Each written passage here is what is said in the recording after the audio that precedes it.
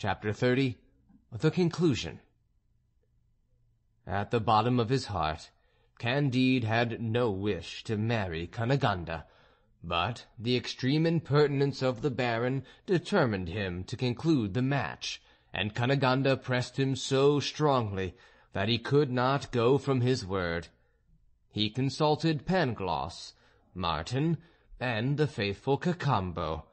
Pangloss drew up an excellent memorial, wherein he proved that the Baron had no right over his sister, and that, according to all the laws of the empire, she might marry Candide with her left hand. Martin was for throwing the Baron into the sea. Cacambo decided that it would be better to deliver him up again to the captain of the galley, after which they thought to send him back to the general father of the order at Rome by the first ship. This advice was well received. The old woman approved it. They said not a word to his sister.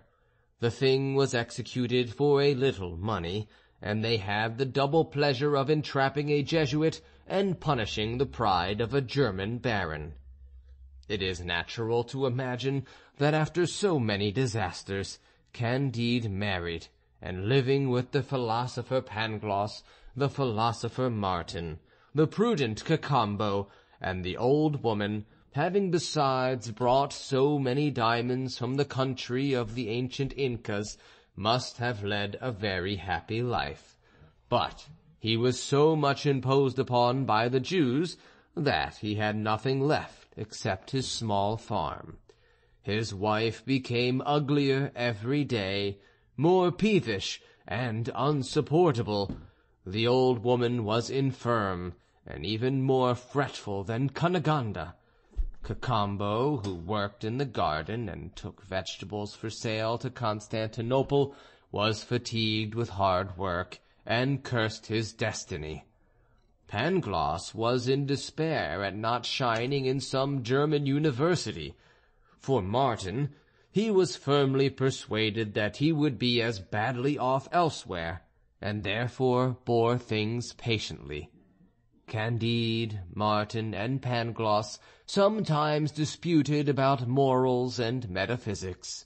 They often saw passing under the windows of their farm boats full of effendis, pashas, and cadis, who were going into banishment to Lemnos, Mytilene, or Erzurum, and they saw other cadis, pashas, and effendis coming to supply the place of the exiles, and afterwards exiled in their turn.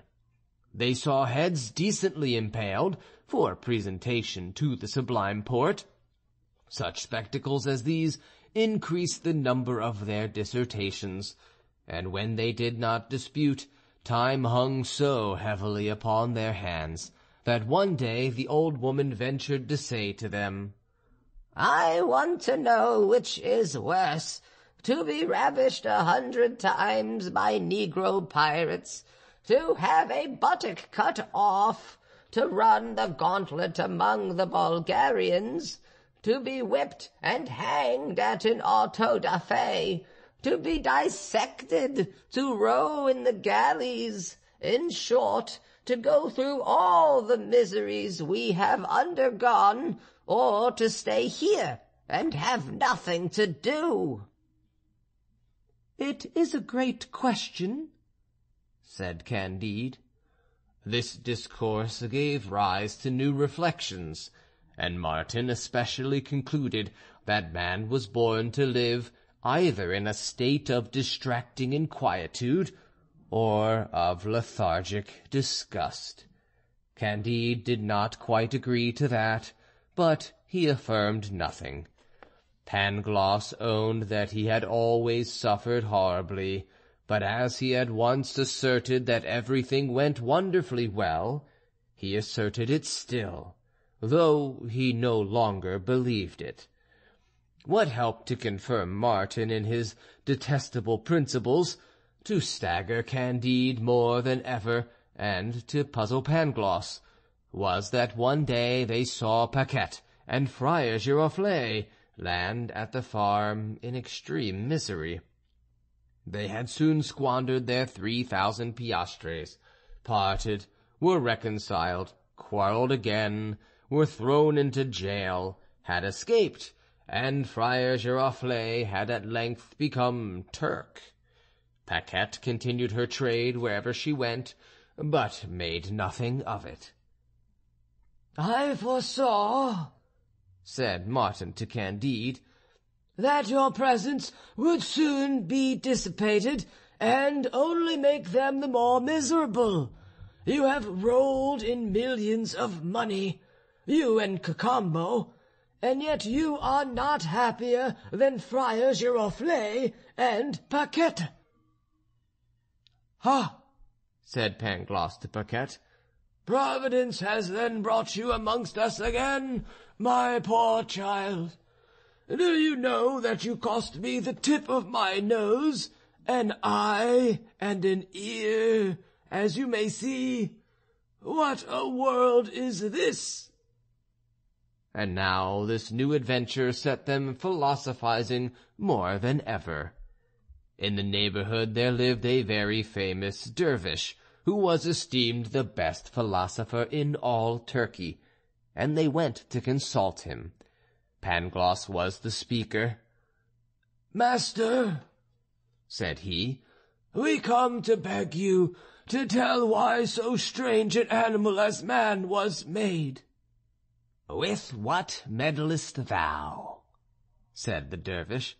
"Is it thy business?"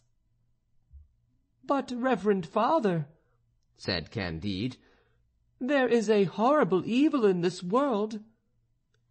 "What signifies it," said the dervish, "whether there be evil or good? When his highness sends a ship to Egypt, does he trouble his head whether the mice on board are at their ease or not?" "What then must we do?" said Pangloss. "Hold your tongue," answered the dervish.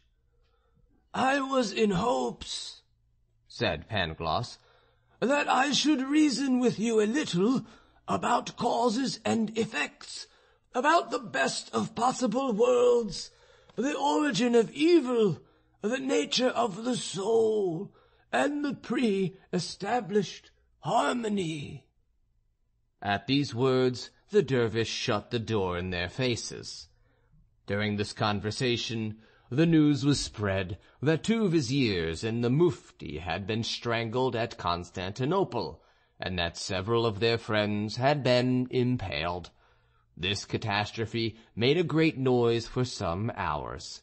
Pangloss, Candide, and Martin, returning to the little farm, saw a good old man taking the fresh air at his door under an orange bower. Pangloss, who was as inquisitive as he was argumentative, asked the old man what was the name of the strangled Mufti. "I do not know," answered the worthy man, "and I have not known the name of any Mufti, nor of any vizier. I am entirely ignorant of the event you mention. I presume, in general, that they who meddle with the administration of public affairs die sometimes miserably, and that they deserve it. But I never trouble my head about what is transacting at Constantinople. I content myself with sending there for sale the fruits of the garden which I cultivate." Having said these words, he invited the strangers into his house. His 2 sons and 2 daughters presented them with several sorts of sherbet, which they made themselves, with kaimak enriched with the candied peel of citrons, with oranges, lemons, pineapples, pistachio nuts, and mocha coffee, unadulterated with the bad coffee of Batavia or the American islands. After which the 2 daughters of the honest Mussulman perfumed the strangers' beards. "You must have a vast and magnificent estate," said Candide to the Turk. I only have 20 acres, replied the old man. I and my children cultivate them. Our labor preserves us from 3 great evils: weariness, vice, and want. Candide, on his way home, made profound reflections on the old man's conversation. "This honest Turk," said he to Pangloss and Martin, "seems to be in a situation far preferable to that of the 6 kings with whom we had the honor of supping." "Grandeur," said Pangloss, "is extremely dangerous, according to the testimony of philosophers, for, in short, Eglon, king of Moab, was assassinated by Ehud. Absalom was hung by his hair and pierced with 3 darts. King Nadab, the son of Jeroboam, was killed by Baasah, King Elah by Zimri, Ahaziah by Jehu, Athaliah by Jehoiada. The kings Jehoiakim, Jeconiah, and Zedekiah were led into captivity. You know how perished Croesus, Astyages, Darius, Dionysius of Syracuse, Pyrrhus, Perseus, Hannibal, Jugurtha, Ariovistus, Caesar, Pompey, Nero, Otho, Vitellius, Domitian, Richard II of England, Edward II, Henry VI, Richard III, Mary Stuart, Charles I, the 3 Henrys of France, the Emperor Henry IV, you know." "I also know," said Candide, "that we must cultivate our garden." "You are right," said Pangloss, "for when man was first placed in the Garden of Eden, he was put there ut operator eum, that he might cultivate it, which shows that man was not born to be idle." "Let us work," said Martin, "without disputing. It is the only way to render life tolerable." The whole little society entered into this laudable design. According to their different abilities, their little plot of land produced plentiful crops. Cunegonde was indeed very ugly, but she became an excellent pastry cook. Paquette worked at embroidery. The old woman looked after the linen.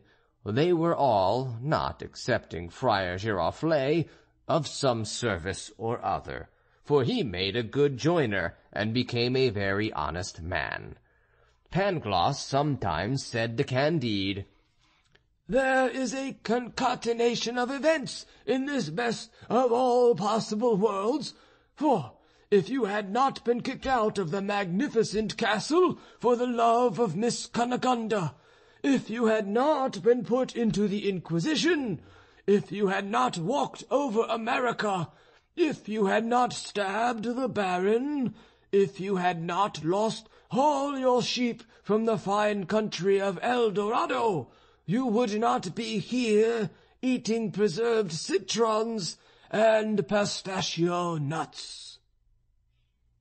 "All that is very well," answered Candide, "but let us cultivate our garden." End of chapter 30. End of Candide by Voltaire, translated by Philip Littell. Recording by John Van Stan, Savannah, Georgia, in June of 2018.